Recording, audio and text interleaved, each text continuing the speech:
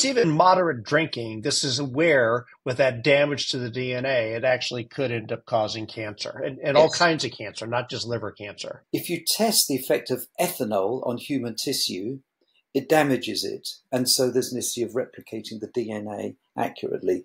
Every time we drink, alcohol comes through our digestive system being metabolized into acetaldehyde, which will literally burn human tissue that it comes in contact with. The body then has to repair itself.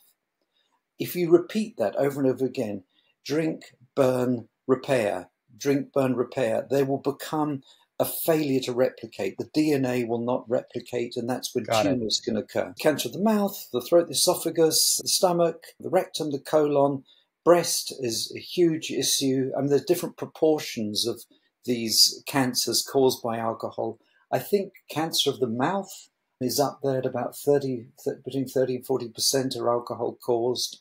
The further down through the digestive system it gets lower. I think breast cancer, the estimate about 15% of breast cancer deaths and illnesses will be alcohol attributable in the US. There are also then, of course, not just the physical issues like the disease we talked about, but there's also cognitive issues that come up that people have to take into account.